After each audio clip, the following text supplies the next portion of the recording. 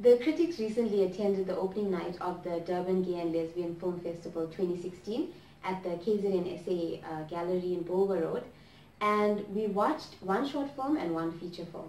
So the short film that we watched was entitled Dawn, about a transgender woman who meets a blind man at a bus stop. At a bus stop, yeah. And they sort of just spend the night chatting on a bench together. I really enjoyed this one. I thought that the minimalist nature of the film really had an impact, and I liked the message as well. The lead character, the blind guy, he was so sweet, and the whole thing of not being able to see the person, the transgender person, just made it that more impactful. I really enjoyed it, and it left me with a good message.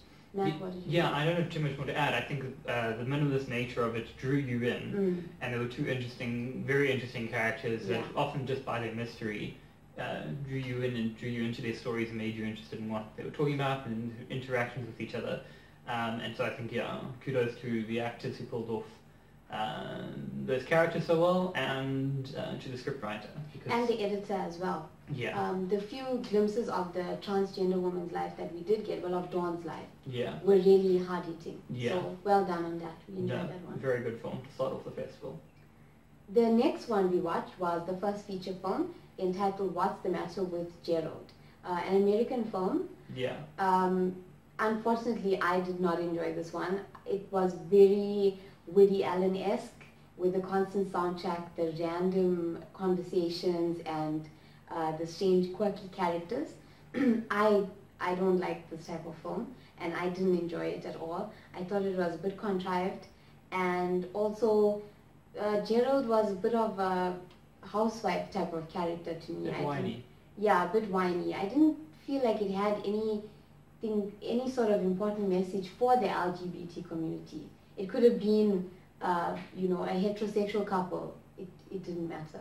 So, I don't know, this one fell a bit flat for me. Matt had some good thoughts though. Yeah, so I think, just to add to the criticism, I think the problem for me is that it never climaxed. Yeah. It always felt like it was building to one and then just kind of leveled out. You felt like maybe this was a build and it leveled out.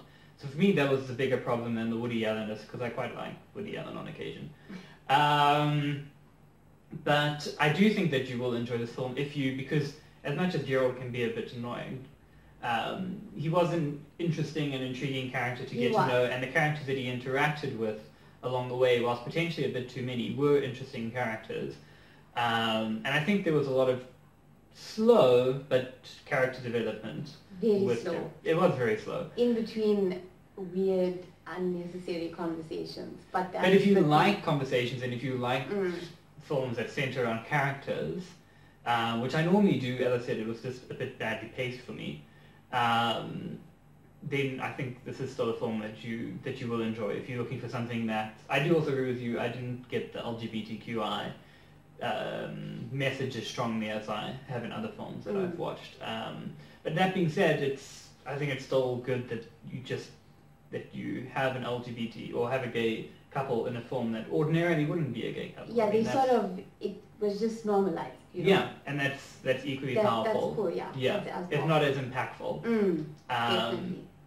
But yeah, it's showing again on Friday the 26th. Yeah, it's coming Friday. So go out and see it. Yeah. If you like strong character, if you like movies about characters and their development and their interactions with the world around them and seeing a different side to life, I would recommend it. Hollywood standard, definitely. Yeah. I'm Talia. I'm Matthew. And this has been our review of What's the Matter with Gerald for the Durban Gay and Lesbian Film Festival 2016. And Dawn. And Dawn.